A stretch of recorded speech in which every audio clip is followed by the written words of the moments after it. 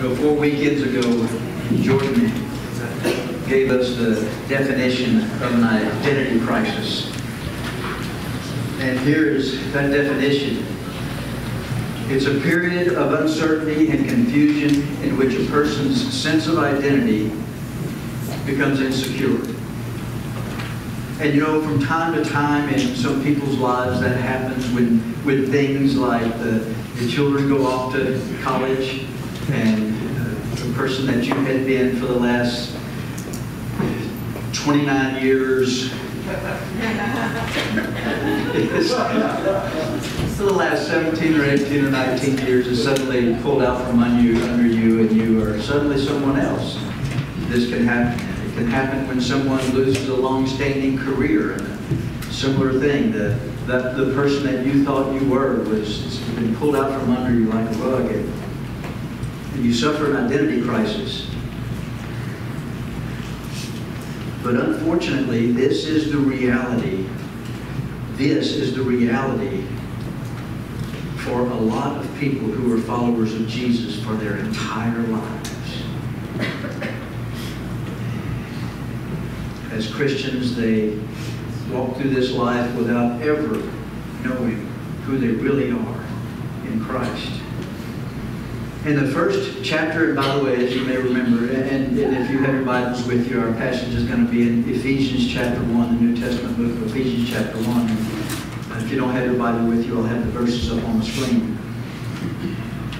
But Ephesians chapter 1 is where the longest, as I've said virtually every week, we're in a series. We are working our way through the entire book of Ephesians. And for the first few weeks, and today we're going to wrap it up, we're going to do a series of different mini-series throughout the book. Well, today we're going to wrap up the first of those series that is entitled Knowing Who You Are. And in the first chapter, the first 14 verses of Ephesians chapter 1, we find the longest sentence, Greek, grammatically speaking, the longest Greek sentence in the entire New Testament. It's 12 verses long in the English, from verses 3 through 14. One big long verse. And remember what we said early on. Everything in this big long sentence hangs on the first part of it. And so, and that qualifies the rest of the entire sentence, which is, again, verses 3 through 14. So please understand that when we get to that point. But in the first chapter, where that longest Greek New Testament sentence is where we've been the last several weeks, and we've been revealing what Paul wrote through the inspiration of the Holy Spirit in that series called Knowing Who You Are. And the opposite of this identity crisis definition is this statement. It is what we have been looking at every single week, and that is our identity statement about who we as followers of Jesus really are. And we crafted this sentence, and to try to sum it all up, it says, in Christ, I am a loved, accepted child of the Father, and who I am is who I am in Him. In Jesus. And here's what we have found so far. First of all, we found that we are chosen. Of course, we got that from, just simply to sum that up, when we looked at that in detail, God in eternity past set His heart on me and you. Think about that for a second. Before He even bothered to create the universe, He set His heart on you and me. And we'll look at the verses briefly here in just a second. But in eternity past, He set His heart on us. And who I am in Christ has nothing to do with what I have done. It has everything to do with what God did before the world was. And if this was done before the world was, how can I have had anything to do with it? Who I am in Christ has nothing to do with what I've done. It has everything to do with what He did before we enter the picture. And our verse was verse 4. It says, just as He chose us in Him, just as He, meaning God the Father, just as God chose us in Him, in Christ, before the foundation of the world. So we were, if you're familiar with this old statement, it's actually a biblical statement. We were the apple of His eye before we existed. Wow. I don't know about you, but that does a lot for my self-image, how I see myself. This isn't a Tony Robbins pep rally.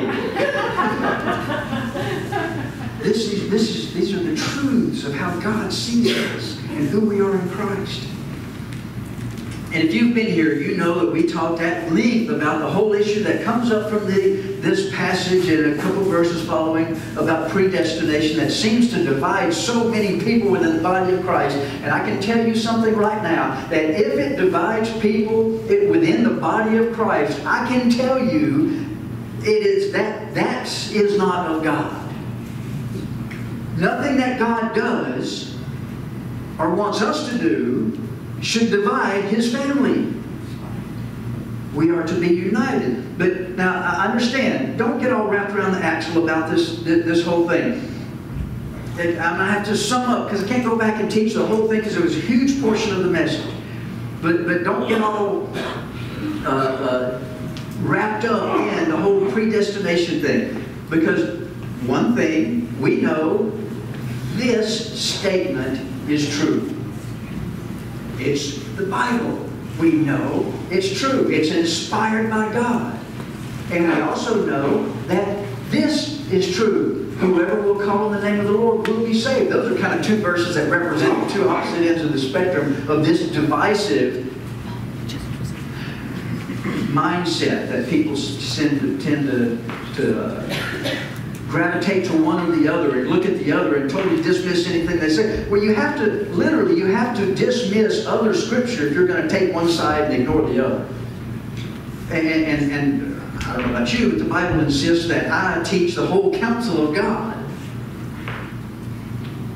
And because just because I can't see how those two issues, the fact that He chose us before we even existed, and that we have to call on Him to be saved, just because I can't see how those two exist in harmony doesn't mean they can't. It just means I don't understand. Guess what? There's a lot I don't understand. There's a lot you don't understand. There's a lot about God none of us understands. To think that we, finite creatures of His creation, could understand everything about the eternal Creator of the universe, the infinite Creator of the universe, to think that we could understand everything about Him is presumptuous, to say the least. And downright silly. That would be like asking a first grader to understand everything that a PhD understands. That's ridiculous. The capacity just is not there for us to understand all of that. For a person to be saved, it is required that God chooses them. For a person to be saved, it is required that they call on Him. I love the old, I don't know if you know who Adrian Rogers was. He's a pastor of the Great Bellevue Baptist Church in Memphis for a long time. He summed it all up like this. He said, when you get to heaven, just kind of, and you go to walk through the entryway, it's going to say, whosoever shall call upon the name of the Lord. And it's like, yeah, that's me. And then when you get to the other side and you look back at the same gate, it's going to say, chosen before the foundation of the world. And we just have to leave the reconciliation of those two things to God, to somebody that understands things we cannot understand. I could not say that first line, chosen, without going there. I hope that helped. It was awfully brief compared to what we looked at before. But secondly, we are adopted. In Christ, you and I have become a part of a family to which we did not originally belong. You were born in the earthly family, of course, but we have been adopted into the family of God. And He brought us into His family, not so that we could do something for Him. Do we really think we brought anything to the table? Like we said in small group the other night, the only thing that happened when we came on into the family of God is that the average dropped.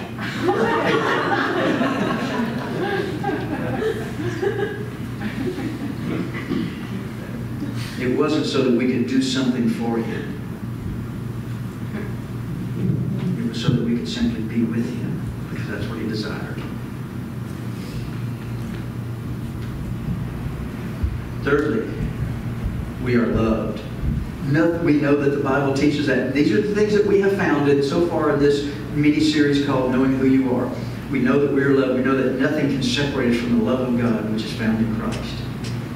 God chooses to love us, and nothing can make Him stop. Not you, not me, not circumstances, not all the demons of hell, not all the anything can make Him stop. It's His choice. He can do that if He wants. We are also accepted. God is pleased with you today because He is pleased with Christ, and you are, if you are a follower of Jesus, you are in Christ. You know, it's a package deal. We are now in Christ.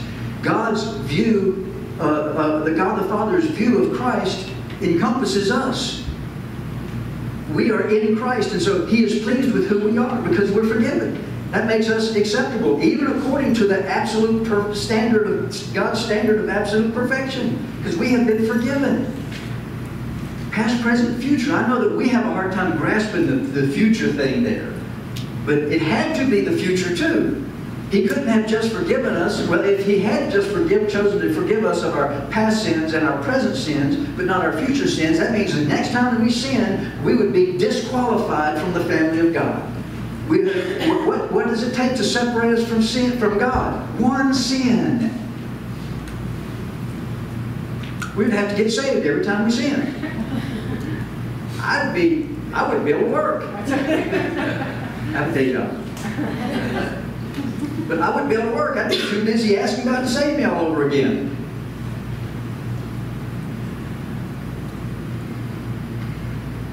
And we are favored. You are always, as a child of God, as a follower of Jesus who is in Christ, you are always in a position of God's gracious favor toward you. Our children hold that place with us. Why wouldn't we think that we would with Him? We are also redeemed. You have been purchased from the bondage of sin through the precious blood of Christ and have been set free from its dominion over you.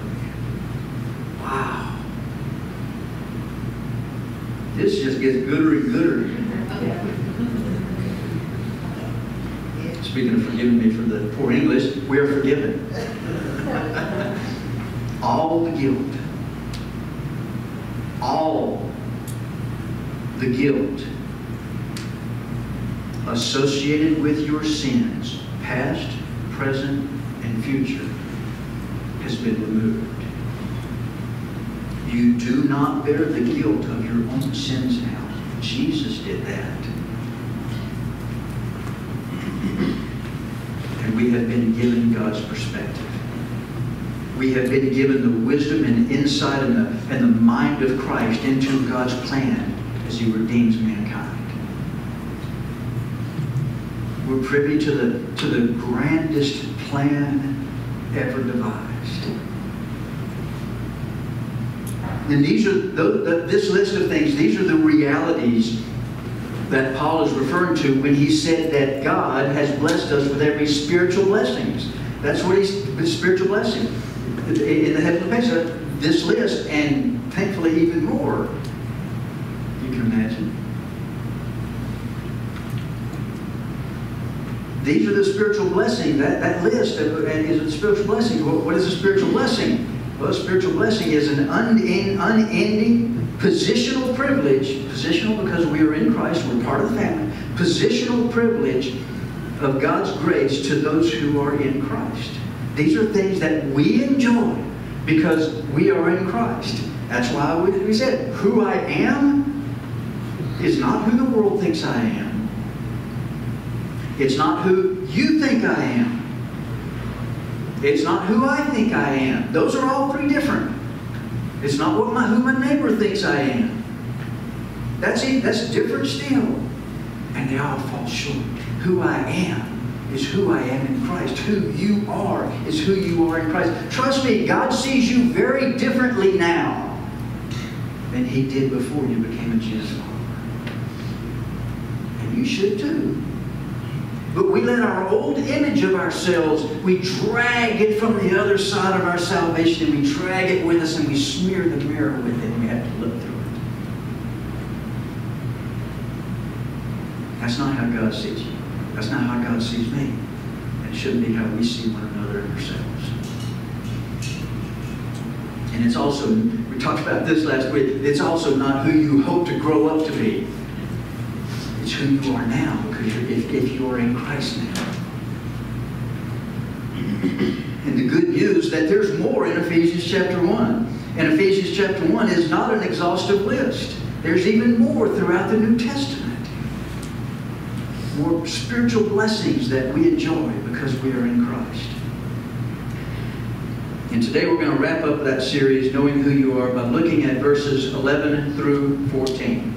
First thing we're going to do is read the entirety of those 4 verses. Also, we have, now get this, He has just given us this list of things. And then He says, also, we have obtained an inheritance, having been predestined according to His purpose, who works all things after the counsel of His will. In other words, everything that He's doing is working towards the end goal that He already knows that He has planned. To the end that we who were the first to hope in Christ would be to the praise of His glory. And in Him you also, after listening to the message of truth, the gospel of your salvation, having also believed, you were sealed in Him with the Holy Spirit of promise, who is given as a pledge for our inheritance with a view to the redemption of God's own possession, to the praise of His glory. Well, from these 4 verses, I want to give you 2 more spiritual blessings that help define who we are. First of all, we are heirs. I don't know if you've ever received an inheritance from anyone, but we pretty much all know who it is, what that means. Twice in these verses, Paul brings it up. He says in both 11 and 14, he says, also, we have obtained an inheritance. And then 11 and 14, he says, who is given as a pledge of our inheritance. An inheritance is to come into possession of that which belongs to someone else as a right based on my relationship with that person. You know, when my dad passed away, the Louisiana, it's archaic, but the law in Louisiana demands that when a father passes away, that what's left is divided up evenly between the wife and the children. In our case, that meant between 5 people, 4 siblings and my mother. Well, we all just signed it all over to my mom because obviously she deserved it and it was the right thing to do. And then when my mom passed away, the rest of us all signed it over to our sister because she was there for our parents. But it would have demanded, once again, to be split up between everybody. But the reason that it would be given to us is that it would have been, according to Louisiana law, our right based on our relationship with the one who passed.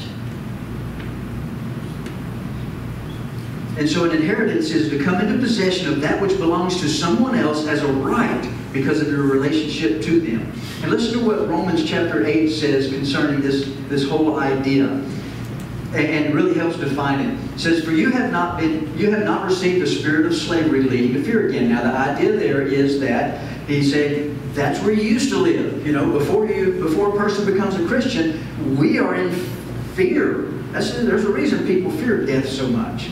And that because we all know somewhere deep inside there's going to be a reckoning. It says, you have not received that again. You have not received a spirit of slavery leading to fear again, but you received a spirit of adoption as sons, by which we cry out, Abba, Father. And as we've said so many times, that is a really endearing term. It's like Papa or Daddy. He said, you haven't been given a spirit, an attitude of fear again, like you used to have. You've been given the attitude of one who can come to God and say, Daddy, it's me, your son, your daughter. Wow, that's not fear. And he goes on to say, the Spirit Himself testifies with our spirit that we are children of God. And if we are children, well, heirs also. Heirs of God. And fellow heirs with Christ. We have an inheritance that we receive from God. And it says fellow heirs. This is a very important top issue here when it comes to our inheritance. When it says fellow heirs in the Greek, that's a compound word. The root word to it is the word for inheritance. But the other word that's there is a word that means together. So, in fact, the King James puts it this way, joint heirs. Not alongside heirs, like my brothers and my sister and I. We would have each gotten a portion, our divided portion of our dad's inheritance. But what it means is not that we get our own divided portion of it. It's that we are all joint heirs. It's kind of like the first home Nell and I ever bought was a condo in Colorado. And as you know, a lot of places like that, there are common areas. You don't get your just little section. You can enjoy the pool, the hot tub, the tennis courts, all that kind of stuff. You have full access to everything. That's what this means. That we aren't heirs in the sense that we get a small portion of the inheritance. We, just like all the others that are named, are full heirs with access to it all. That's very different. And the Greek is very specific to make sure to point that out. To be fellow heirs of Christ means everything He has, I have. What belongs to Him belongs to me. His riches are my riches. His resources, my resources. His power, His position, His privilege are my power, my position, and my privilege as well. Now, you can be like the Mr. Walker that I talked about a few weeks back, the guy who inherited what in today's money is almost $42 million, but died an absolute mess in the doorway of a flop house in Chicago in 1950. Even though, and the people all over the country were looking for him, trying to find him, telling he had this wonderful amount of money that he inherited. And for years, he was still living like that, while the inheritance was just waiting for him. We can do that. We can pretend that we don't have an inheritance. We can say that, well, you know, because of who I think I am, I'm looking at this smeared vision in the mirror. I don't really deserve all that stuff, so I'll just be my little pitiful self. That's not how God sees us. He very intentionally made us joint heirs with His own Son. John MacArthur says it like this. He says, in Jesus Christ, believers inherit every promise God has ever made. Our every conceivable need is met by God's gracious provision in accordance with His divine promises. We are promised peace. Man, I tell you what, if that was the totality of the list, I'd be shouting amen. Now, granted, these things that we see, some of them are our future to be delivered. Some of them we have to embrace in order to deliver them. Some of them are unconditional blessings. But one way or another, they are all ours. God's gracious provision in accordance with His divine promises. We are promised peace, love, that's unconditional. Grace, that's unconditional. Wisdom, that's something that we are told over and over and over to pursue. But it's ours to have. Eternal life, we have that if we're followers of Jesus. Joy, that means getting close to Jesus so the things around you don't steal it. Victory, that may be in the future for you, maybe in your past, maybe today. Strength, guidance, power, mercy, forgiveness, righteousness, truth, fellowship with God. John MacArthur doesn't usually do this. But I can just see him. Just, wow, he's giving us this. And the list just gets longer and longer and longer and longer. Fellowship with God, spiritual discernment, heaven, eternal riches, glory, those and every good thing that comes from God. Because we have been made joint heirs with Christ, we are guaranteed possession of everything He possesses. Wow. God is good to us.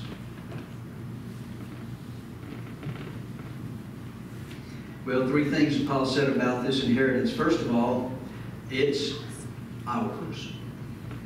In Ephesians 1:11, it says that also we have obtained an inheritance. Notice that it says we have obtained. It's past tense.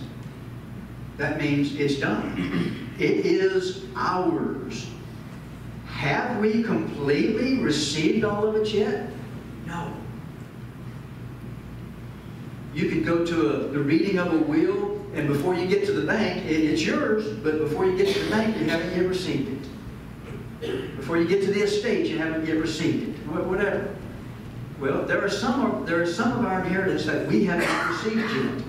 But it is past tense. It is a done thing. Listen to what Peter says about this. This is great. About our inheritance, even though we haven't received it all yet, still certainly being ours. In 1 Peter, it says, "Blessed be the God and Father of our Lord Jesus Christ, who according to His great mercy has caused us to be born again to a living hope through the resurrection of Jesus Christ from the dead, to obtain an inheritance which is imperishable and undefiled and will not fade away, reserved in heaven for you."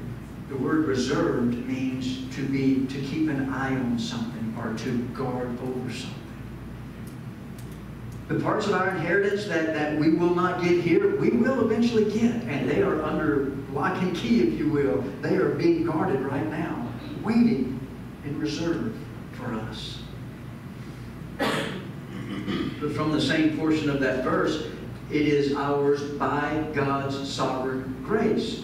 The word obtained there, in the Greek, that is written in passive voice, which means that the subject is the recipient of the action. We have obtained. It didn't say we have attained. That would be the active voice, where we would have been the one taking the action and making something happen. But in the passive voice means that we are the recipients, and passive means that we had no role in it. So there, we have obtained, not attained. We have been given, through no act of our own, an inheritance. And then to make sure that this inheritance, that we understand that this inheritance is ours through God's grace and not something that we do, Paul then says this in the rest of that verse: we have obtained an inheritance having been predestined according to His purpose. That means to be planned ahead. We had nothing to do with it. It was all the goodness of God towards those that He set His heart on before the foundation of the world.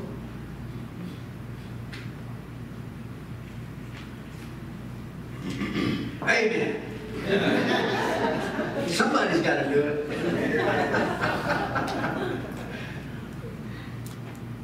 This is amazing. Unless you just don't believe it. To escape the glorious position that we have in the eyes of God, you will have to ignore the Word of God. Oh, but to embrace it.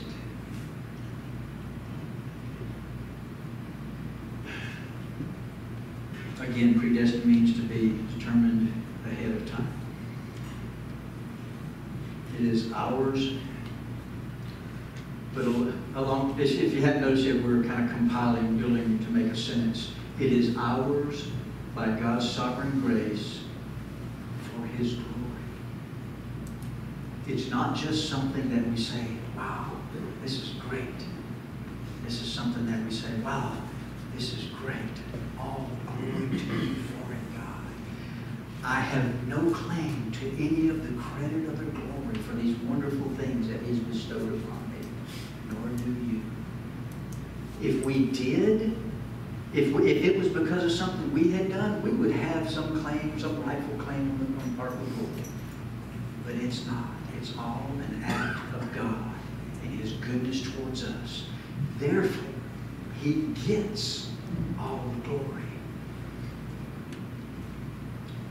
To the very next verse, verse 12, points it out that it's all for His glory. To the end that, talking about us having all these things, here's what it's all working towards. To the end that, this is the end goal, the end result, that it's all we're headed towards, that we would be to the praise of His glory. Our lives, our gratitude unto God ought to spill over to people around us. They ought to look at us and say, wow, God has been good to me. I got to give me some of that.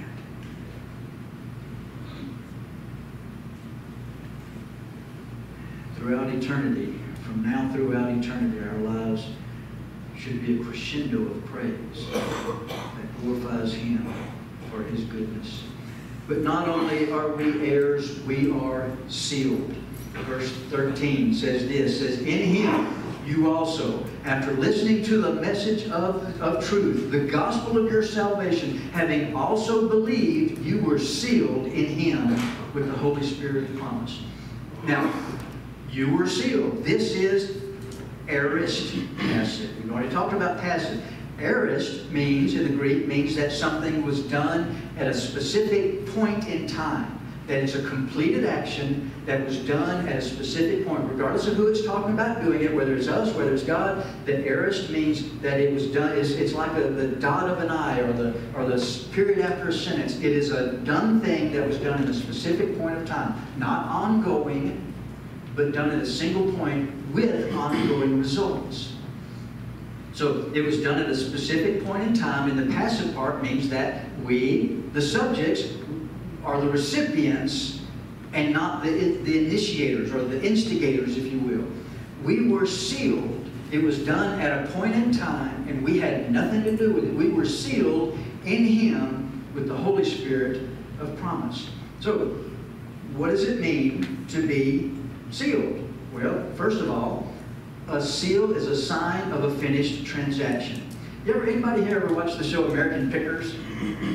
Man, I'm just addicted to that show. I love the old stuff. Let me just raise your hand. I need to know if I need to just go past this illustration. Nobody's going to get it. You know, what is it they do? They also needed somebody to answer this question for me. What is it that they do when they agree on a price and the transaction gets sealed? They shake hands. You know, that's how it is where I grew up. That's how, when they shake hands, that transaction has been sealed. The deal has been agreed to on both sides, and the transaction has been sealed. It's a similar concept here. From Romans 15, it says, therefore, when I have finished this, now let me go back and set the stage.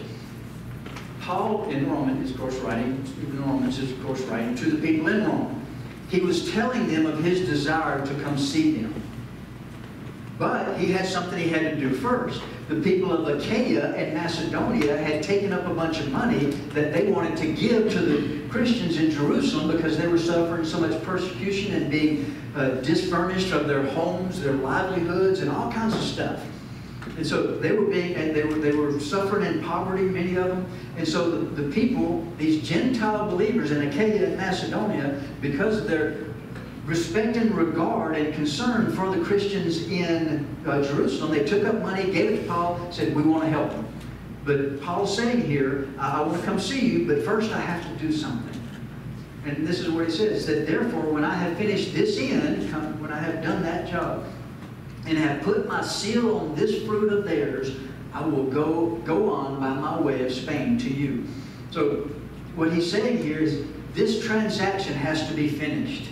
I have been given the responsibility. Probably sat down with some other guys, counted it, and wrote it down. And then said, I am responsible for delivering this very amount of money to the Christians in Jerusalem. And he said, once I had put my seal on it, probably not a physical seal at all, just the simple fact that it was a finished transaction. And he was supervising it and ensuring it all along the way. So he said, once I finish this and have put my seal on that transaction, then I'll come see you. So this is Paul saying that he would finish the transaction of making sure that they receive the gift, the entire gift. And to be sealed means that we aren't hoping to be made right. We aren't hoping to be made right. We have been made right. Our verse tells us that we are sealed in Christ. We aren't hoping to be made right someday. We are right with God today. Now you may be thinking, well, you just a little earlier, you led us to pray in confession of sins. Yes, I did. But that has nothing to do with our position in Christ. We are, because we're forgiven in Christ, and we are accepted, loved children of God. Now granted, in practice, we do mess up. And that's why there's the whole biblical process of sanctification, whereby we are in a process from the day of our salvation to the day we leave this world of becoming more and more like Christ, with the Holy Spirit reminding us of things that we should be and be doing and saying, reminding us, and we are constantly striving, I hope, to be more and more like Jesus. I hope you haven't plateaued or stagnated. But we are to be in that process constantly. When we overcome one thing in our life, then we're, Holy Spirit, what's next? I want to be a faithful follower of Jesus. I want to look like Jesus. You won't get there completely. You'll never arrive. But you ought to be getting closer. But as far as our position with Christ, that's not changed. Practical daily living, well, that's obviously another story. Amen? Don't look at me all spiritual like that. Living it out is another story.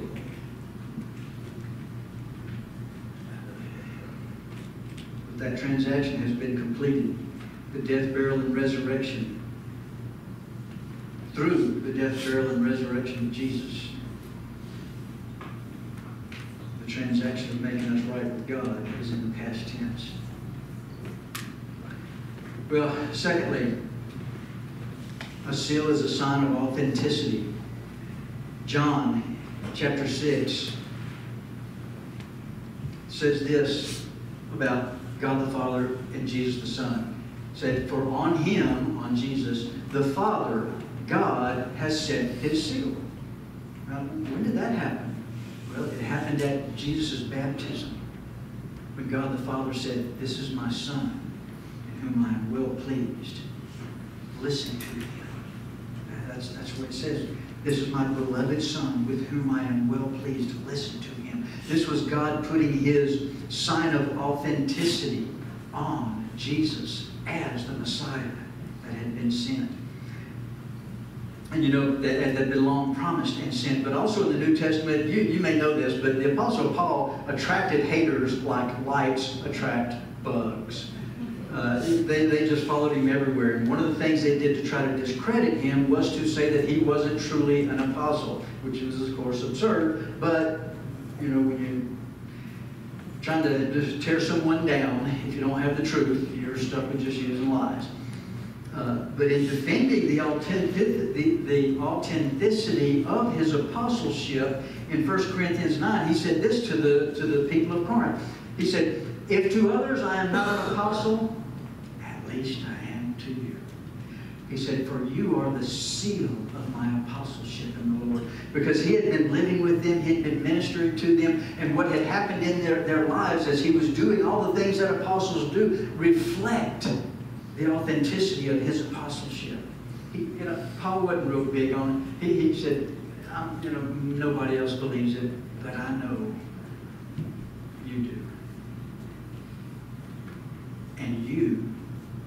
the results of what God has done through me are the seal of authenticity on my apostleship. That's good enough for me.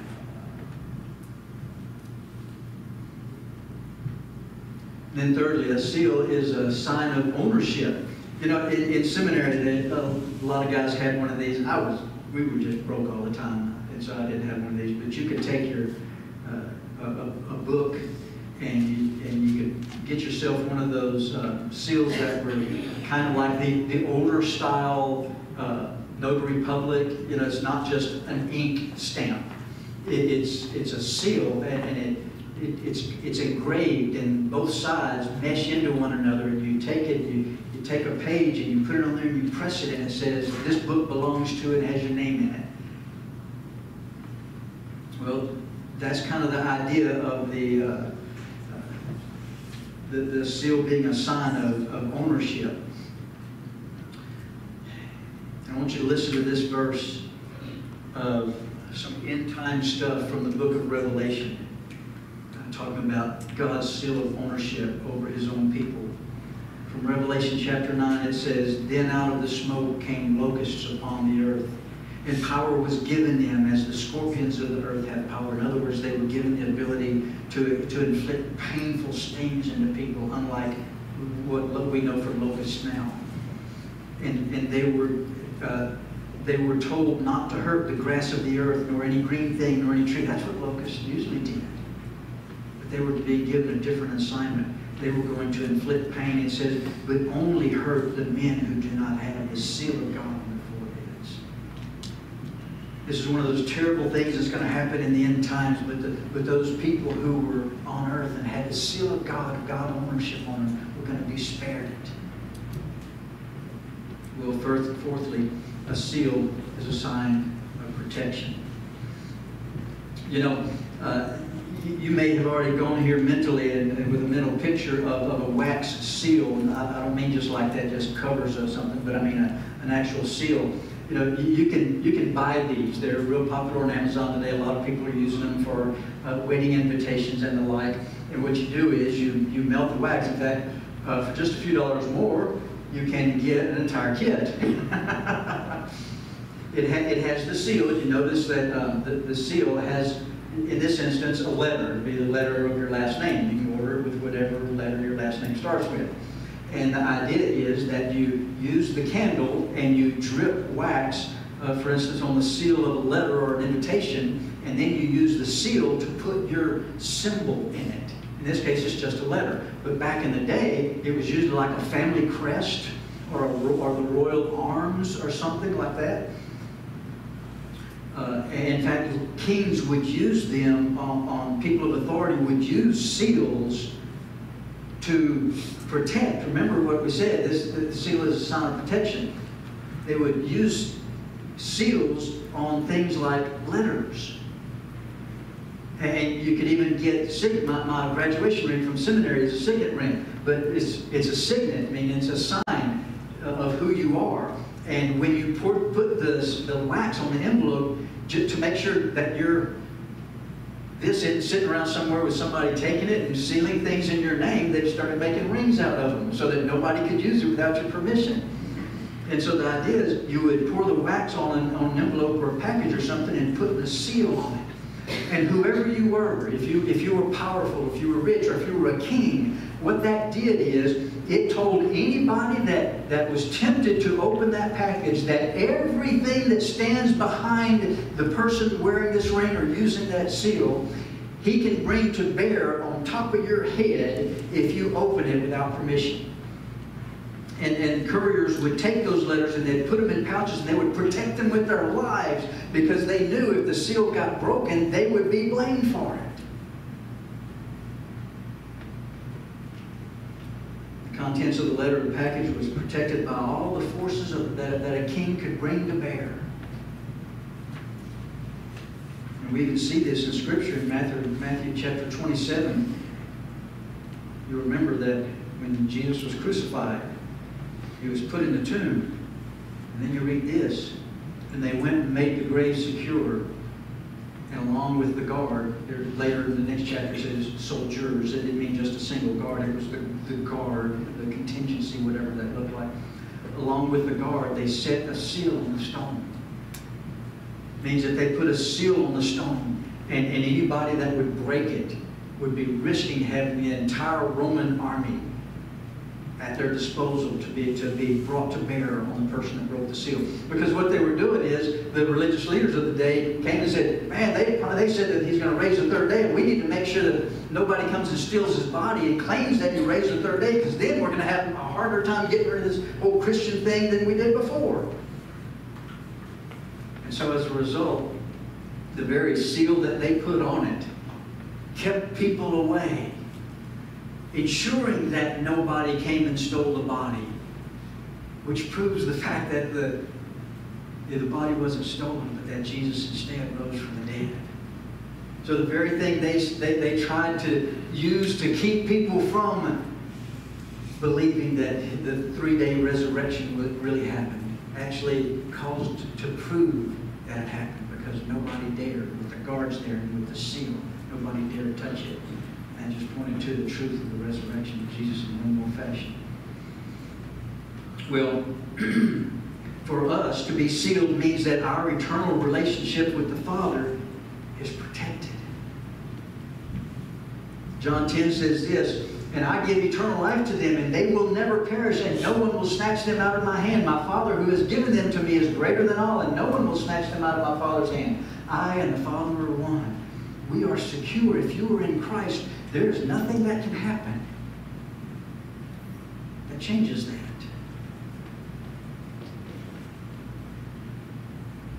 Because we are in Christ, our relationship with the Father is as secure as the relationship that exists between the Father and the Son. Because we are in Christ. That's what it means to be sealed. So what does it actually look like to be sealed? Well, how does that actually happen? Well, we're sealed by being given the Holy Spirit. Back to our passage. I'll pick it up. I didn't realize we were going so long. You were sealed in Him, in Christ, with the Holy Spirit of promise, who is given as a pledge or an earnest. How many of you know what earnest money is? Yeah, you go to buy something, and especially like a home or something, and you give them earnest money. That is what you give them somewhat as a down payment, if you will, but it does more than reduce the balance. It is your pledge to come back and finish what you started. And if you don't come back and finish what you started, what happens? You lose it. You lose it. And that's what this word means. In fact, King James uses the word earnest. The Holy Spirit of promise, who is given as a pledge for our inheritance, with a view, with what's coming down the road, with a view to the redemption of God's own possession, to the praise of His glory. This is the down payment and the promise to finish what He started. The Holy Spirit dwelling in us sinners. That's how secure we are.